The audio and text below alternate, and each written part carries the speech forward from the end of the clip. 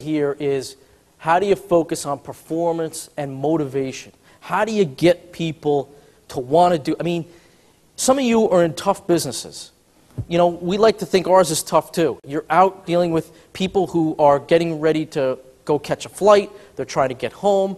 It rains. It snows. The car is ready. The car is not ready. You get lost. There's a lot of stress associated with this business. So how do you find ways, and I'm sure all of you have had experiences where something terrible happened and you needed somebody to help you out. And you probably remember those companies where that associate went above and beyond. So the key for us is, how do we motivate these folks that have tough jobs? And oh, by the way, if any of you guys are flying in or out of San Francisco, you should ask some of the folks how long they've been there at the counter. I did when I first started. And for employees that are with us for 25 years, we give them a Rolex.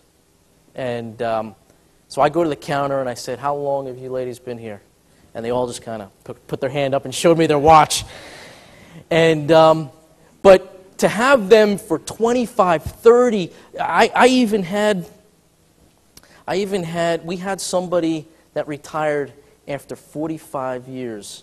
I have a picture of us when we were on the balcony of Wall Street, getting the company all public, and we invited this lady from Newark, Jean, who has been with the company for, I think, 47 years. And she was wearing a pin. I said, where'd you get that pin?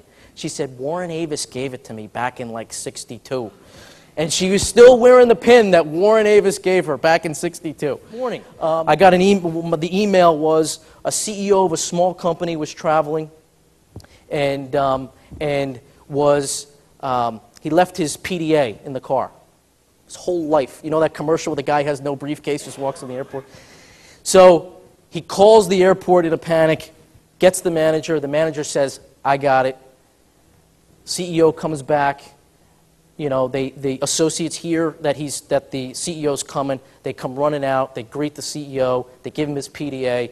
And the CEO of this company said, I'm a customer for life. You guys got me.